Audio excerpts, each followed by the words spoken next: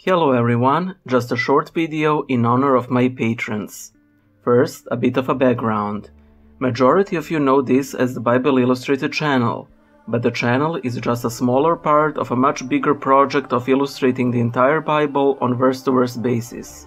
In the case you haven't seen it, I suggest that you watch Patreon call video in the pinned comments to see how this whole thing works. But in a nutshell, Patreon allows me to dedicate time to Bible Illustrated.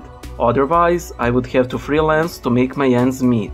Higher level patrons get to have their names attached to particular drawings, so I thought I'd make a little thank you video for all of my patrons. You'll see some of the drawings they helped me create, as well as some hand-drawn thank you notes. The patrons who don't have their names attached to particular illustrations will also be listed.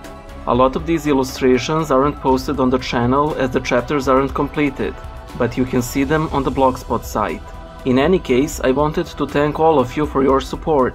If it weren't for you, a significant portion of my time would go to freelancing, and I would upload videos on bi-weekly basis, and there would be significantly less drawings. Over time, patrons came and went.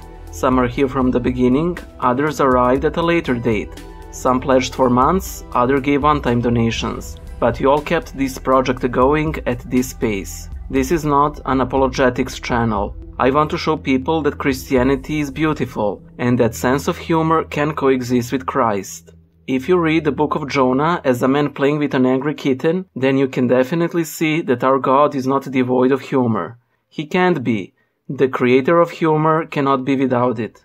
When this project began, my illustrations were of far lower quality, and there was a reason for this. I wanted to get them done as soon as possible. Otherwise, I'll die before the Bible is completed. This is one image that I did before, of Adam, Eve, Cain and Abel, and this is me trying to make it as beautifully as possible. All you patrons made it a reality.